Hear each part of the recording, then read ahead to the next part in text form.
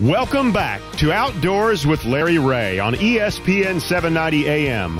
Brought to you proudly by Tennessee Wildlife Resource Agency, Barton Power Sports, Sportsman's Warehouse, and Best Care Home Services.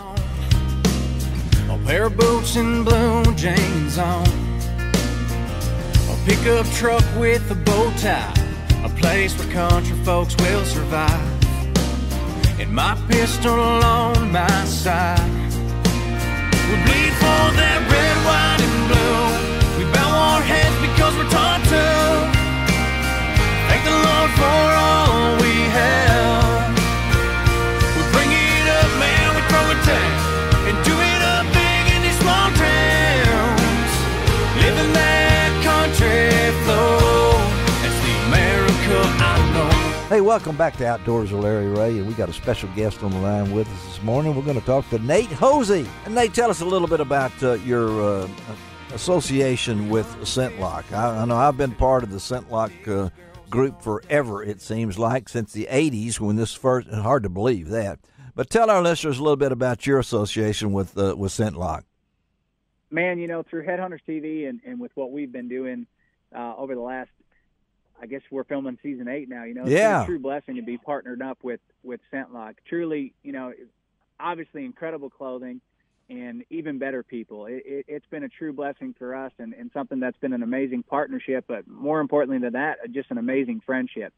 So, you know, it's a company and it's people that are proud to support hunters, and we are proud to be a part of a team of such incredible people. You know, it's something that it's truly a positive relationship we're thankful for. And I'm assuming that you've worn the Nexus Carbon Active weight apparel, right? Yeah. We've you know, just about anything there is from ScentLock, we've worn it for sure. And this is new, and I did weasel myself. What are you grinning about, Bill? But I did weasel. Weasel. Yeah, I did get. He outdoor ridered his way into something. Nick Andrews from the VP of Marketing for ScentLock Technology. Well, you know, I get the kid size, so it doesn't cost them that much, you know, since I'm... Royalties aren't that big on the yardage. Royalties aren't that big, but I'm amazed at how they have changed over the year. And this new clothing that adjusts to warm weather odor worries. We're 90 today. We broke 2 records earlier in the week at 92 and 91. So wow. You're hitting into hunting season. Bow season's going on here right now, and so sometimes you need to adjust to the weather. And I think you guys, if anybody doesn't know that, it's you guys, because doing a TV show, everybody thinks it all works in 30 minutes in one take. So it doesn't. It doesn't. No, it doesn't. Right, Nate? Man, and that's just it. You know, the one thing that is incredible about ScentLock is, you know, the slogan that we use is, with all our pictures and everything we do, is proven deadly. And that's true, because, I mean, they take the time to truly research this. You know what I mean? I always say that if you go out and you invest in ScentLock, it's an investment into your hunt.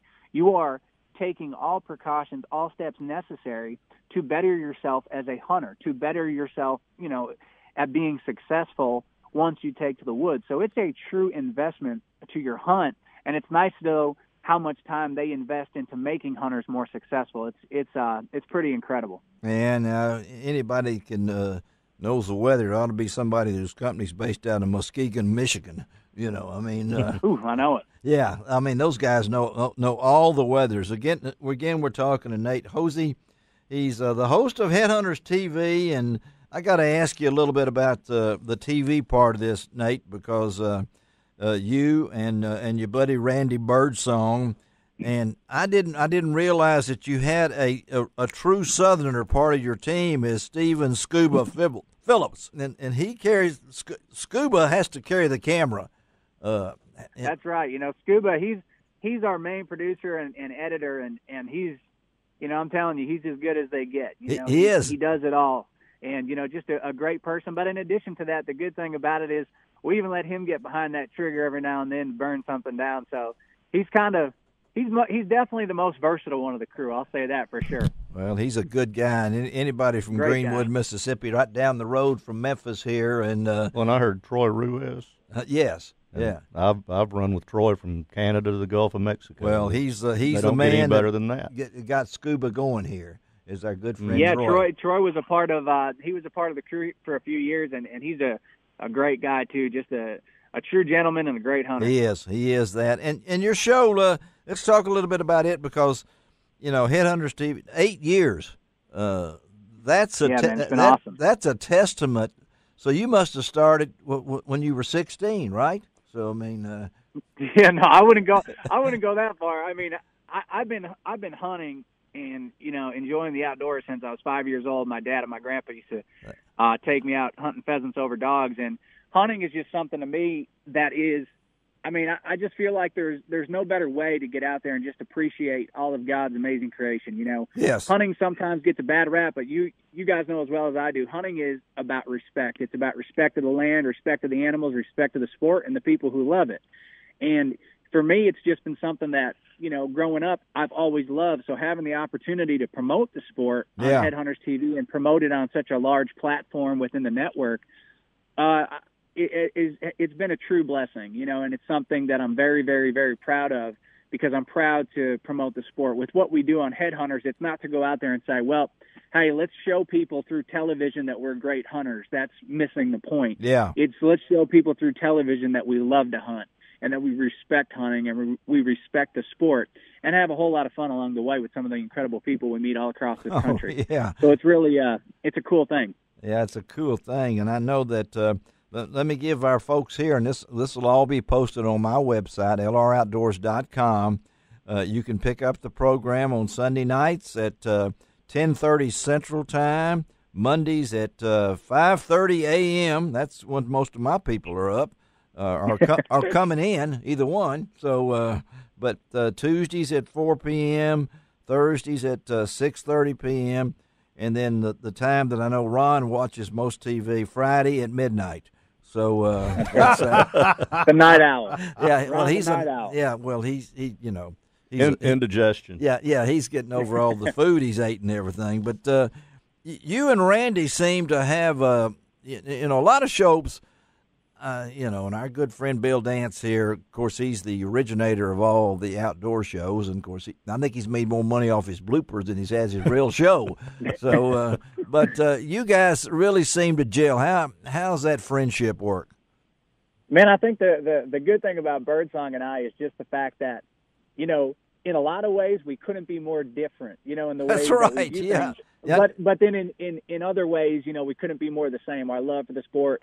Our appreciation for each other and for our crew and for all that this industry is, and I think it just works. I mean, it really is one of those things to where, it started out, we didn't know each other a whole life. So, all of us are kind of like brothers in this whole thing. And it's everything just works because that's what it is. The relationships gel because we all care about one another. We all care about the well-being of each other, truly, as friends and as people. But, we care about the overall project and it being good and truly genuine to people who watch it. And I know that anything that's been on 8 years, you can go back to that first episode, and you probably do every once in a while and pull it out and say, boy, look what we did that first year. And it's unbelievable. It's as you guys know, with anything that you do in life, time is the greatest gift, and when you can look back over time and be proud of something that you built, that's a true blessing. And I promise you, with Headhunters TV, we're very, very proud of it. Well, I know I did notice one thing here, Nate, and talking to Nate Hosie,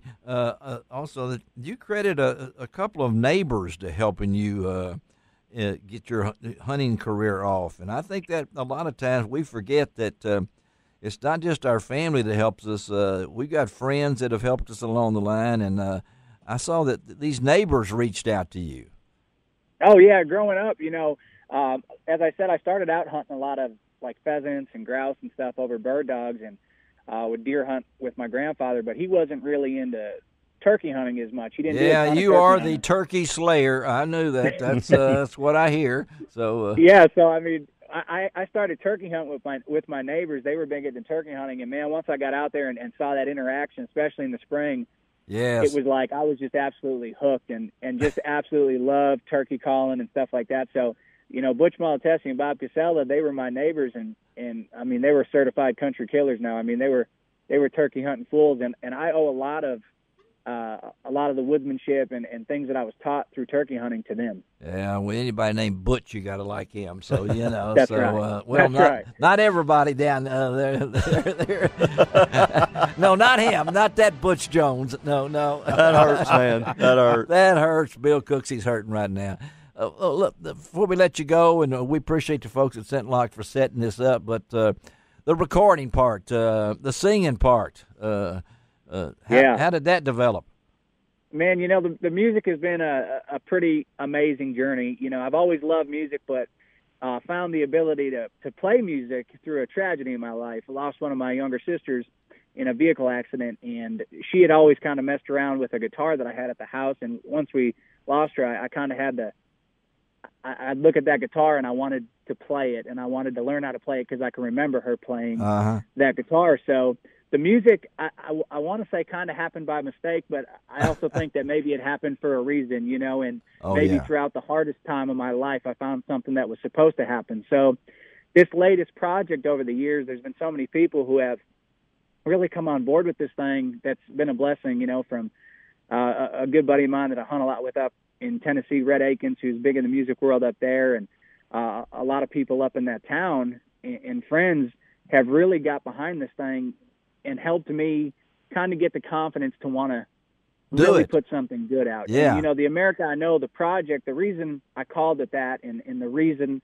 that we have the flag on that, is I promise you that just like you guys, I absolutely love this country. Yes. I'm very proud of this country. We live in the greatest country in the world, and I travel all over it, and I get to see so many incredible blessings, so many good things going on every day. Now, I understand that sometimes within the media, you're going to see the bad, but that's okay. Within everything good, there's always going to be some bad. Yeah. We're just going to have to deal with it and understand that there is so much more good in this country. And the America I Know is all that good. Everywhere I go, I see, blessings everywhere. So with everything we do musically, as we get ready to potentially structure a tour with this going into 2018, I want it to be an engine that promotes the positivity and the blessing of this country that we live in. Wow. So that's the America I Know, and that's what this project, was about, is dedicated to let's just go out and promote positivity and the amazing blessing of living in the USA. Well, you folks go to YouTube and just listen to the song. In these times, I'm middle-aged for a 148-year-old man, I tell people, and I've seen a lot of this country. And I know my uncle was a Purple Heart and won the Purple Heart at Normandy and things like that. And it's amazing. It's so this song is really upbeat. I don't know. You didn't write it, did you? Yeah, I did. I actually did write it. All right. Well, I didn't realize that. So and the production of it and everything. Go to YouTube, because I went there and I've got the CD and things along that line. But Nate Hosie is not only just a TV person. He's not just working. And I saw, man, golly, you're doing okay with your sponsors. I can see that for most of the ones are the ones I wished I could borrow something from. Yeah, we are. We are blessed to have some amazing partners on this show, and very thankful for it. I like that. I like the True Fire chicken wing. Now that's there you go. That would have to be one of my sponsors right there. I would like just because it's called the chicken wing. Yeah, because it's called the chicken wing here. And of course a lot of my folks, you got Bloodline and Muzzy and Archer Extreme and Planned Gear Full Rut Millennium. And that one that I really like is the Buck Bomb Ambush. Now that sounds like a fishing lure, doesn't it? You call the fish. That's right. I don't know how many fish. That's something I would use. No, that's I'm a man of. He's a gear guy. I love names of things. It's like fishing lures. Ron knows that, but this is it, man. When I saw that, the Buck Bomb Ambush, I want that near my stand, someplace like that. Or either in the chair with the guy next to me and push a button and see what happens to him. But so Nate, what's next for you? I know you travel a lot. What's coming up for Nate Hosie? Man, we're down at with our great friends at Effie Hill Ranch down in Texas, and we're just gonna get after them here this fall. We're gonna continue to try to put out the best television we can, and create positivity with what we do. And going into 2018, we're going to give this music thing a run. We're going to take this thing across the country. We're going to figure out a way to get out in front of everybody and let's have some fun with it. Let's bring some positivity, and let's remind people that we are the greatest country in the world, and all of us who are here, we're very blessed to be living in the USA, and we should all be very thankful for it. Well, God bless you, Nate. Buddy, thank you for being on Outdoors with Larry Ray. Great job. We'll stay in touch because we got your number.